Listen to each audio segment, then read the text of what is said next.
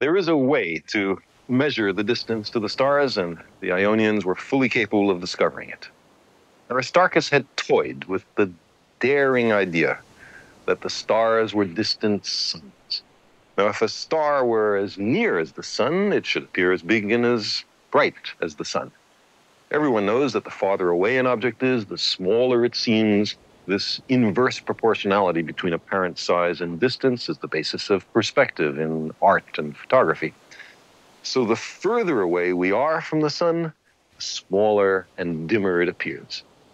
How far from the sun would we have to be for it to appear as small and dim as a star? Or equivalently, how small a piece of sun would be as bright as a star? An experiment to answer this question was first performed in 17th century Holland by Janus Huygens and is very much in the Ionian tradition.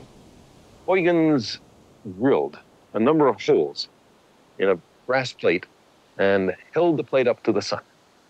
He asked himself which hole seemed as bright as he remembered the bright star Sirius to have been the previous evening. Well, the hole that matched was effectively 1/28,000th the apparent size of the sun. So Sirius, he reasoned, must be 28,000 times further away than the sun, or about half a light year away. It's hard to remember just how bright a star is hours after you've looked at it, but Huygens remembered very well. In fact, if he had known that Sirius was intrinsically brighter than the sun, he would have gotten the answer exactly right. Sirius is 8.8 light years away from us.